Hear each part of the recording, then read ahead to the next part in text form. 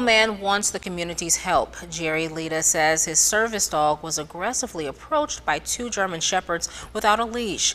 It all happened inside of the Lowe's on Washington Road. News Channel 6's Ashley Jones has more. Dogs get PTSD just like humans do. Jerry Lita is a veteran and the CEO of Southern Canine Solutions. He says his shopping trip at Lowe's on Friday became a traumatic experience not only for him, but for his dog Sailor too. I was in the checkout line, had what I needed to purchase. He was with me, and he's trained as far as helping me here. So I have to pay attention to him. And I saw him spin around real quick and look the other way, and of course I did.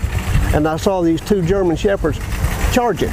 Lida says neither of those German Shepherds were wearing their leashes, but their owner was present. So I told the gentleman, and I'm using that word loosely, to get his dogs, control his dogs.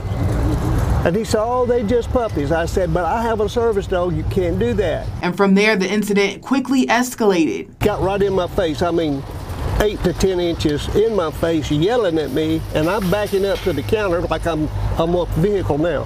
And I put my hand back to hold on. He said, oh, you're going for your pistol now, aren't you? I said, no, I'm not, I'm just trying to hold on.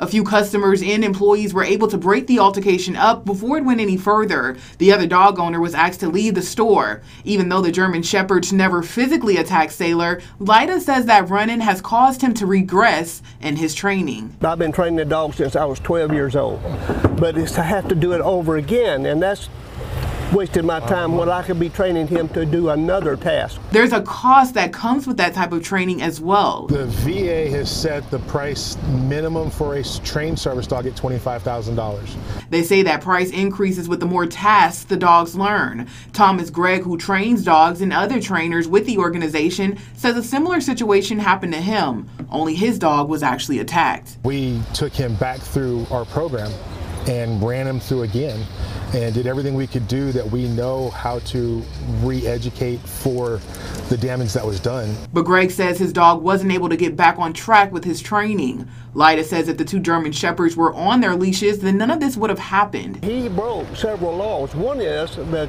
Columbia County has a leash law. Lida had those laws printed out. It says if any person allows his or her dog to harass an assistance dog, knowing that that dog is an assistance dog, shall be guilty of a misdemeanor, and upon conviction thereof shall be punished by imprisonment for not less than 90 days or a fine not to exceed $500. In Evans, I'm Ashley Jones, WJBF, News Channel 6. Now, Lita says he is looking to press charges but needs help identifying the owner of the German Shepherds. He's working on getting surveillance footage from the incident, and we will